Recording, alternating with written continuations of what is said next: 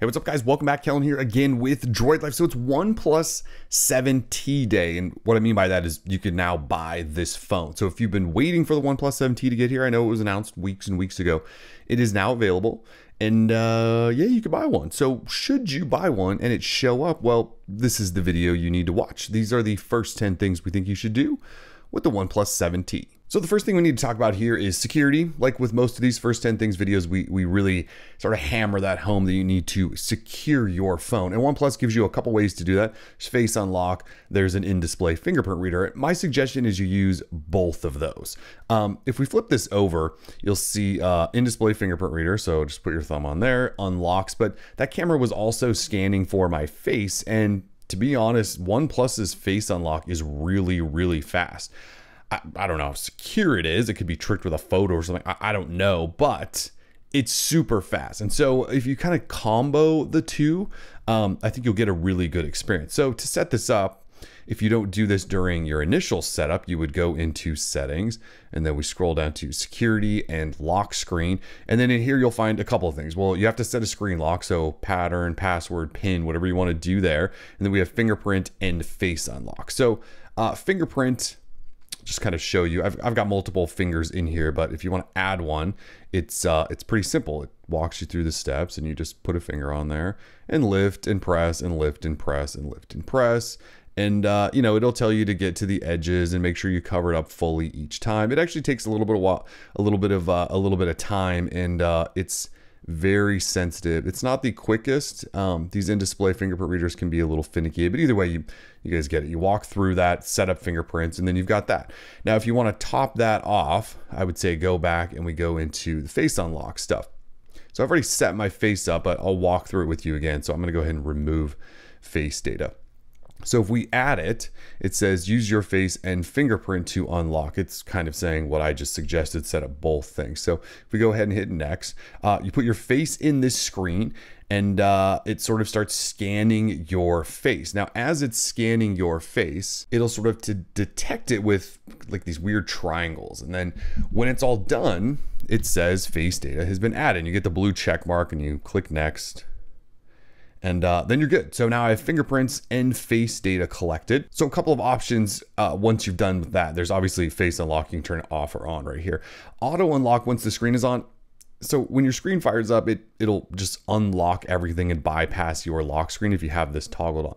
Do you want to do that? It's up to you. You may want to still leave it where you have to swipe up so it doesn't just jump into whatever you were last doing and maybe something embarrassing. I don't know. But so if you toggle that on, and you face unlock, it'll just jump right past your lock screen. So just be aware of that. Either way, so I've got both things set up now, right? I've got fingerprints, I've got face unlock. And so now you kind of decide what might be the best way to utilize those. So right now I have it set up, the phone to where I tap it once and it wakes to this screen, which then lets me scan my finger to get in. So the only thing with that is in that sort of state, this state right here, it's not going to scan my face. You actually have to wake the phone to do that to at least this state, and then it will start. You can see it up there. It's trying to scan my face. So you kind of need to decide, do you want it to be a single tap to get to here to use fingerprints? Do you want to always have to hit this button over here? Or if we actually go in here and go into buttons and gestures and quick gestures, there is a double tap to wake. So if you change that, well, number one, it gets rid of that single tap. You can see I can't wake it with a single tap, but I can double tap, and now I can either do fingerprint or face. So it's kind of up to you how you want to play that. My thing has kind of been to flip between the two until I find one that I like. But if you're not getting what I'm saying there, it's one tap, and that kind of wakes the screen for a fingerprint lock, but won't do face. So you'd have to hit this button in order to do the face.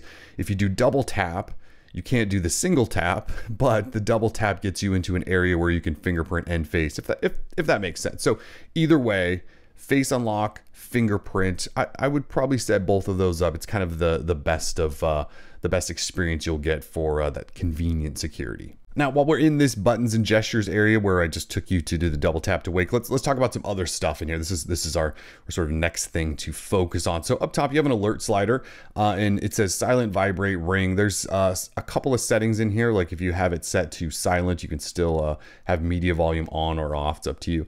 In vibration, there isn't really anything you can adjust. They still want your alarms to ring through. And then when you're in ring, you can, well, have your phone vibrate as well while it's ringing. What's this referring to? Well, this thing right here. So this is your alert slider. So OnePlus puts alert sliders in their phones. As you adjust those, you can see what each slide does. So all the way down is to ring. In the middle is to vibrate. And up top is to silent. So that's what these are all referencing. Kind of a cool little feature. It's just easy to get your phone from ringing to vibrate to silent. So in your pocket or not looking at your phone, you can kind of figure out where you want to go here and quickly silence your phone. It's a thing Apple's done. They've had an on-off switch basically, but OnePlus for a number of years has added in an extra level in there from vibrate to silent. So that's what the alert slider is talking about up there. The next thing, I'm going to skip navigation and gestures. We'll talk about that in a second. But quick gestures where I was for the double tap to wake. Some other stuff in here like flipping to mute. When you get a call come in, you just flip your phone over, put it down, and it'll actually mute it. There's a 3-finger screenshot gesture. So you just drag 3 fingers on your screen and actually take a screenshot for you, which is kind of a cool little handy thing. Double tap to wake we talked about. These are kind of cool though. These draw O, V, S, and M. What those are referring to is on your lock screen, you can actually draw things. Like say to open the camera, if I draw an O. And so what it's talking about is when you're sitting in this state, you can draw an O and it'll launch into the camera. So you notice I didn't press a button. I didn't wake the phone at all, but it's kind of waiting there for me to do something like that. Gotta unlock that actually. So just some things to play with in there, quick gestures, buttons, that sort of thing. This is one I would definitely leave on, quick to turn on camera. And what it's saying is just double tap on the power button and that'll launch the camera. It's probably the quickest way to always get into your camera. So I would definitely leave that on. This is another one you may want to play with where it's quick activate the assistant. So you can actually hold your power button for, well, it says 0.5 seconds to activate the assistant. And what it's talking about is your Google Assistant, which you can just swipe up down here and get to, or shout the, keyword, which I'm not going to do. But if you turn this on, you just do this kind of half-second press and it fires that up. And then finally, we'll come back up here to navigation bar and gestures. So OnePlus phone, you have 2 options on the 7T. You can go full navigation gestures, which you can see I have on, or you can do back home recents, which is the old school 3-button Android setup. So one of the cool things about the 3-button setup is you can customize it. So you can customize what the buttons do. Like long pressing on the home button, that middle circle launches the assistant, which is, kind of what it's done forever. But you can also do a double tap on that button and that could complete something else like turn your screen off or open the shelf or, whatever. So you can customize these further. And you can do that with the back and recents button as well, like adjust their long presses, double taps, that sort of thing. Kind of a cool thing that OnePlus has done for a while, even though gestures are kind of taking over the world. Speaking of gestures, so let's fire those up. So OnePlus used to have a gesture system where you could swipe up from the middle of the phone to kind of go home or get into recents. And then on the left and right side of that center area, that was kind of your back gesture. Well, that's gone now in Android 10 with the 7T. Instead, we have Android 10's gestures. And I don't want to go into whether or not they're great. I did a whole video on why I think they're not. But if you want to use them, this is kind of how they work. You swipe up here and hold, and that'll get you into your app switcher. You could just swipe up and let go, and that gets you home.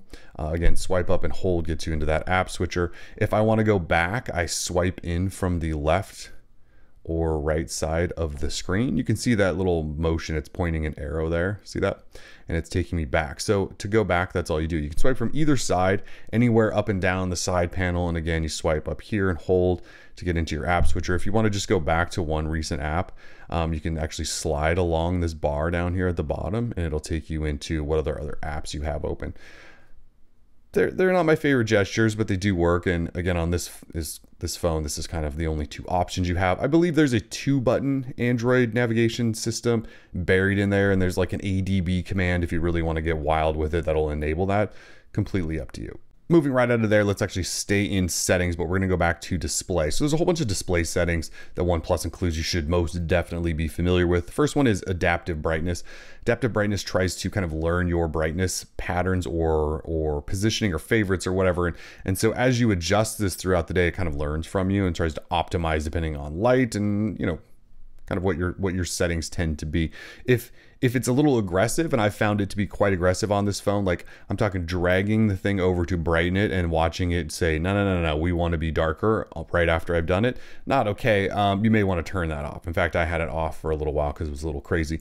Screen calibration. This is where you decide sort of the color profile you prefer. I believe Vivid probably comes on out of the box. There's also a natural, which kind of tones everything down, or there's advanced where you can get really wild with it. And if you leave on AMOLED wide gamut, you can see, here I'll just show you. Look at the difference between that. It's a little bit wild. You can also choose sRGB, another couple of modes. You can decide on the coolness and warmth of the display. They give you some controls there, but kind of get it, you know, set up the way you like it. Screen refresh rate, important piece here. So this phone sports a 90 Hertz refresh rate. That just means your experience is smoother as you use it, interact with it, check out content, that sort of thing. It is a little bit of a battery drain. So if you're having issues with battery, and during my testing with this, I did not have issues with battery with 90 Hertz on. But if you are, you can turn it to 60 Hertz. If for some reason you don't like the smoothness, you can turn it back down to 60 Hertz, which is sort of the standard that almost every smartphone runs at. That's where that setting is. But it's one of the big selling features. You probably should leave that on. In scenes, two things to point out. Night mode, which is, well, I'll show you, turns everything to sort of this amberish color. It's a blue light filter. It eases strain on your eyes. You can actually schedule this to come on. So I would say set up a schedule. Also, you'll find it in quick settings panel up here. It's this little moon shape and that turns it on as well. Be familiar with that because it really does help at night. It's one of those things you should just use. Reading mode is something cool that OnePlus does. You actually turn your phone sort of into a grayscale or optimized for reading content. So if you read books or something like that on your phone or a lot of articles maybe at night and you want to go into a reading mode, you can do that. There's a new feature with this one, which is this chromatic effect. So it kind of goes into a reading mode, but it keeps some colors active. So it might just be somewhat more of a pleasant experience than just gray.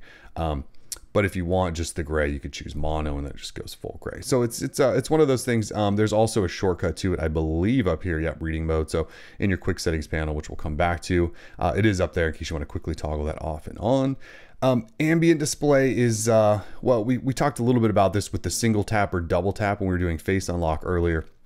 So here you can adjust some of those settings, also what you want to show on your lock screen or in your ambient display. You know, I wish there was an always on display with OnePlus phones. For whatever reason, OnePlus refuses to put an always on display. So you kind of have to tap, lift your phone, double tap. There's a lot of things you have to do in order to get information to show up. But this is where you would control some of those limited settings. That's pretty much it other than status bar. So, excuse me. So status bar. Status bar, we're talking about the icons up here. So like that airplane mode or the silent or your battery percentage, clock, that sort of thing. OnePlus actually lets you hide those icons. So there's some other stuff in here like your battery style and if you want to show your battery percentage. But this thing right here, Icon Manager, is one of my favorite things that OnePlus does. So like the NFC icon that often comes on out of the box, that really ugly N icon. Here, I'll just turn it on so you can see it. That thing that you probably wondered what that was, and some phones won't allow you to get rid of that. OnePlus lets you hide that. You'll notice with some carriers, they might have a voice over Wi-Fi or voice over LTE icon that's really big and takes up space. Well, you can turn those off. So you can turn off a lot of stuff. So if there's an icon that's bugging you, they don't feel like you need to see at all times, that's exactly where you would find it. Backing up from here one screen, we're going to actually go into this customization setting. So customization is an area that OnePlus lets you change the look of the style of your phone a little bit in terms of software. So there's some preset themes in here you can go with. This is also where you would change your wallpaper. You can change your clock style if you're using that ambient display, you know, the tap to wake or lift to wake. And in here, you can change the clock style as you see fit. You can also change the fingerprint animation. So you can just tap these and it'll kind of give you a preview of what that might look like. You can also change system color. So you can change the accent color to like be green or maybe this weird brown. You can also fully customize it though. And we're talking, you can use color codes if you want, but you can drag this thing around and if you get it off black, you can see you can really kind of go wild with it. So how about that? Sure. You can change tones, and by tones they just mean a fully white sort of UI, which I switched to be able to customize some of this. This is also where you'll find your dark theme. So if I turn that on, everything should kind of go dark. So that's what tone is. If you go with this version, it kind of is a mix of the two, and it doesn't really let you customize much. So not a huge fan of that. You can change icon shapes, so round, square, sort of weird teardrop shape, or this is sort of like a squircle. And then also if you have an icon pack that you might want to use, say a third-party icon pack, this is where you'll find that. You can set those in there. And then finally there's actually a font. So you can use Roboto or OnePlus's Slate. So a little bit of customization there, kind of a cool little thing that OnePlus has added. Staying in settings though, we're actually going to go into sound and vibration now. Lots of cool things to play with in here. Obviously you have separate media controls, I should say volume controls for ring media and alarms. You'll find your Dolby Atmos settings in here. Do not disturb is one of those things, sort of like the nightlight. I usually set it up out of the box and never touch it again, and you can really customize this to like hold back on your alerts, not tell you when some things, notify you of other things. Like there's a whole bunch of stuff you can set in here, but really do not disturb is great for at night. Turning do not disturb on by schedule so that while your phone's sitting on your nightstand, it's not buzzing at you. Lots of stuff in here, but again, sort of set it and forget it.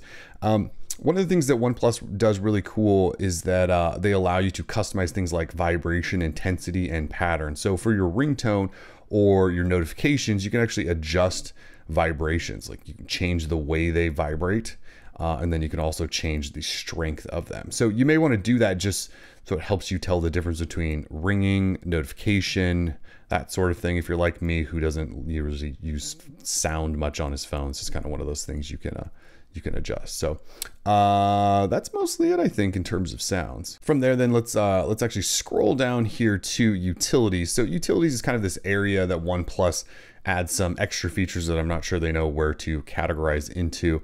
The only one I'm really going to point out to you is schedule power on and off. So if your phone, you feel like it needs to reboot regularly, maybe free up some RAM, that sort of thing, you can actually schedule. So maybe at night you have it power off, or maybe in the morning you have it power off and power back on.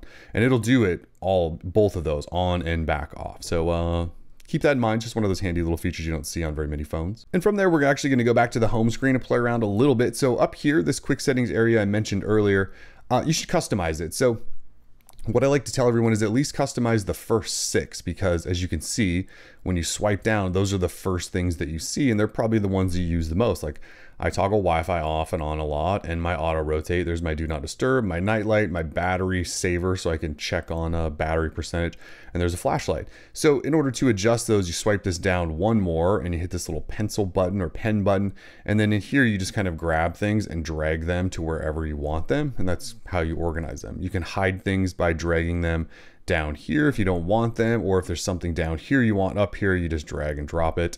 You could have multiple pages of these as well. It doesn't have to be just that one single page, but when you're done, you just hit back and it sort of saves it, and now you have your favorite 6. So make sure you do that. Also, if you swipe this down again, you do have a brightness slider down here. It's the quickest way to adjust brightness on the fly. If that adaptive brightness is bugging you, you can actually turn it off just by tapping right there, and then this thing really will listen to you no matter where you put that brightness. Again, really handy. As far as the home screen goes, there's not a lot to customize. This thing looks pretty familiar. Obviously, you swipe up to get into your app drawer. You can long press, and that'll let you edit the different pages you have set up. You can also change wallpapers from here, adjust widgets or add widgets if you want. And then there are some home settings that you may want to toggle. So add icon to home screen. Every time you install a new app from Google Play, if you have this toggled on, it'll add it to a home screen. If you don't want it to do that, just hit that. This swipe down option, I would most definitely leave on. What that's talking about is if I'm in this state and I just swipe down, it'll pull my notification area down. So I don't have to reach all the way up here and swipe here. I can actually swipe as low as like down here, and it'll bring that down. Big screen, big tall screen, definitely leave that on. Anything else to look at in here? This is your shelf off and on, and also a double tap to lock. So I'll show you both of those. If I swipe up here, the shelf is talking about this right here. So OnePlus has created this. It's not really like a Google app replacement or that side panel you'll see on Google's phones in the Pixel launcher. It's more of just kind of a utility area where there's shortcuts to like launching into a selfie, writing memos. You can see what the weather is today and some of your recent apps. I usually turn it off, but you may want to customize. You can add widgets to it and things like that. The other thing, double tap to lock, is just as it sounds. You double tap and that will actually lock your phone when you are on the home screen. So that might come in handy. Again, that only works from the home screen, but it is an option. That's pretty much it. You can also adjust some kind of customizations in your grids and layouts. You can switch that icon pack, even though I showed you another place you can do that. There's some other stuff in here. OnePlus does a nice job of kind of making settings available no matter where you are. To wrap up then, let's just briefly talk about the camera. So double tap, and that launches you right into the camera. So camera, you have obviously 3 cameras on this guy. 3 cameras. So if you look down here at the bottom, this is how you kind of get between the 3. So when you fire it up and you see that 1x, this is your standard shooter. The one with the 3 trees is your ultra wide, and then this far one over here with the single tree is your 2x or your telephoto. So by tapping between those, you're switching between the 3 cameras. You can see the different amounts of image you can capture there. So that's kind of how you quickly toggle between those. You have some settings up top. This little flower is actually how you get into the super macro mode. So we're talking, you can get this close to something. There's my finger, gross. This is one of the few phones on the planet that can take macro shots. And we're talking only a couple of centimeters away and it'll still pull focus and take a shot. It's very, very cool. It's one of those things I used a whole bunch while I was reviewing this phone. So you can get really close to stuff, but it's that flower up there is how you get into super macro mode. To change between not panels, but video modes, or I should say camera modes, like you can see video over here, portrait, you actually just swipe on the screen and that will take you in between those. You can also tap on each of these things, like to get over to nightscape being the nighttime or dark situation mode. But you can just swipe on the panel left to right and that will take you between those as well. You can actually swipe up on this bottom area and that brings you to more modes. You'll see pro mode is in there, panorama, time lapse, and this is actually where you get into settings. So ultra wide lens correction, ultra wide cameras tend to kind of warp things, and this is going to try to force correct that. Turn that off if you think it's doing a bad job. This is where you'll find your location data stored on photos. If you don't want that being saved, you can turn that off there. This is where you'll find a couple of different grid options, which I feel like most people should turn on as a grid. You can even do a tripod long exposure for those nightscapes to maybe capture some stars. I don't really know. Histogram and promo, that sort of thing. You'll find some extra settings in here. There's your selfie button. There is your preview button. That's pretty much it. The camera is, it's a pretty good one. I think it's OnePlus's best so far. So lots to go over there. I know this video was long, but good phone. Lots of cool stuff that you want to tweak to make sure you get the best experience. If you have comments, questions, let us know. We are Droid Life. Peace.